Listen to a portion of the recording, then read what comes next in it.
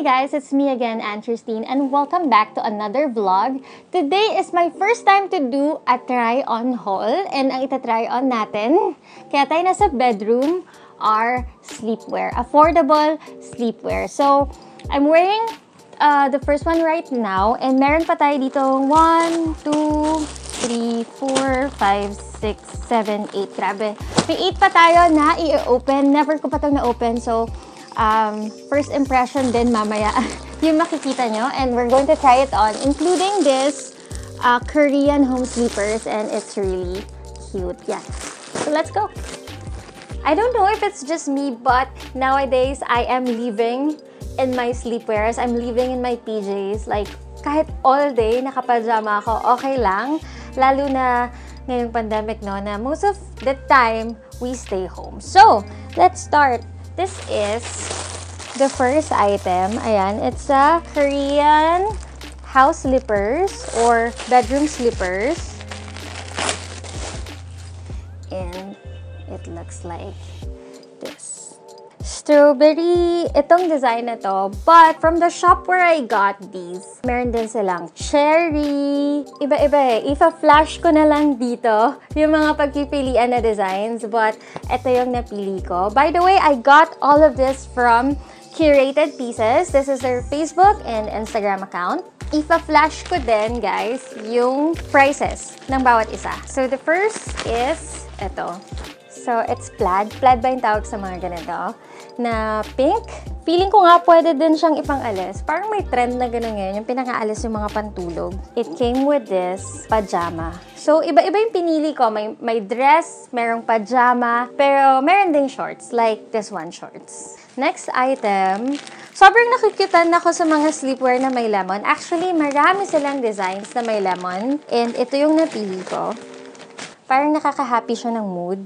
And it came naman with shorts. Mas gusto ko yung mga pantulog na shorts yung katerno. Kasi hindi naman din super lamig dito sa Pilipinas. Next one is, ito cute din. Kasi kinalakihan ko si Tom and Jerry.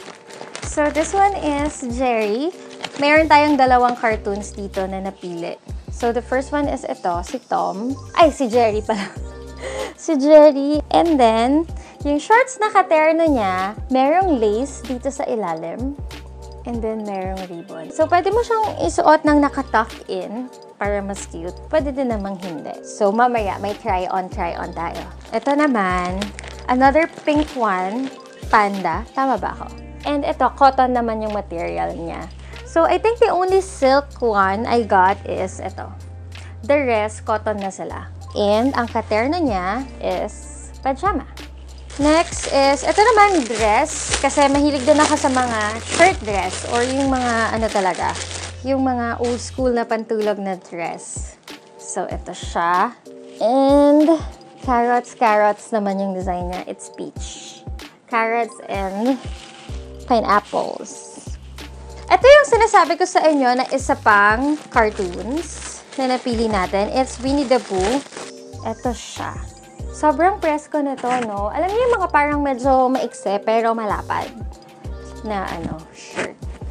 Ang cute niya rin pag suot to. Mamaya, excited ako ipakita sa inyo yung try-on nito. And ang katerno niya naman, I think ito, pajama siya. Ayan, ito yung katerno niya.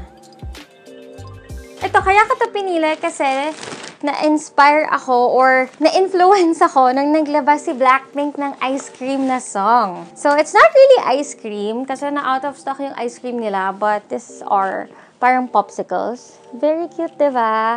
Pwede nyong ipambahay or kahit ipang-alis, parang okay lang. Ternahan mo siya ng denim na shorts. Ang katerno niya is, eto, shorts din. Ayan. So, magugulat na lang kayo one of these days, makikita niyo ako sa coffee shop. Suot ko itong mga pantulog na to. Our last one, ito blue naman. Oh, silk din pala. Okay, so dalawa yung silk. Kaya marami akong pinili para kahit everyday ko gustong magpantulog. Plus yung mga pantulog ko na existing na sa bahay, diba? Ang design naman ito, cute animals, yan, giraffe, and I think it's hippo. Kita ba? And then, ayan, shorts ulit, yung katerno niya.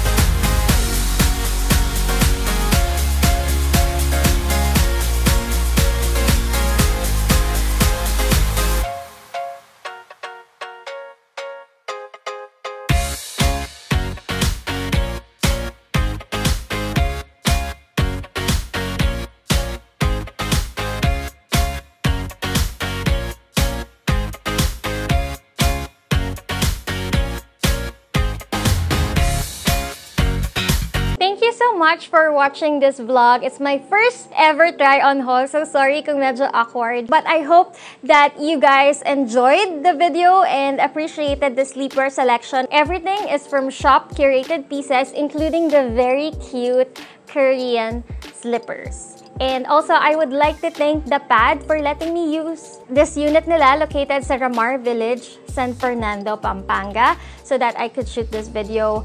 I will put the link down below kung paano ibubook tong unit na to sa mga gustong mag-staycation dito sa Pampanga. Bye!